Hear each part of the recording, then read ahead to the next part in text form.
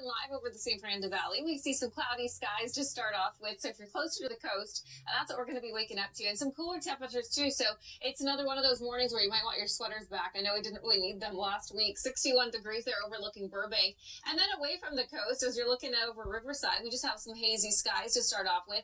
And some cool temperatures there too in the low 60s. So we're seeing some upper 50s to low 60s out there in most spots. It's a warm start out into Palmdale though at about 75 degrees, 60 out into Riverside, and we're seeing some upper 50s there for Pasadena, about 58 degrees, 59 in Woodland Hills. So a cool start. This afternoon is still going to be very warm inland, but it is going to be much cooler compared to what we saw last week. And that's because this big ridge of high pressure has finally begun to break down. We have low pressure right off the west coast, and that's going to help us continue to cool as well as some nice onshore flow too, but that's also going to increase our winds in some of those interior sections like the Antelope Valley. Highs today are still going to be, we see that next warming trend, so we are going to see those temperatures bump back. By Friday, we start to see those temperatures warm back up. Saturday, Sunday, expected to be very warm.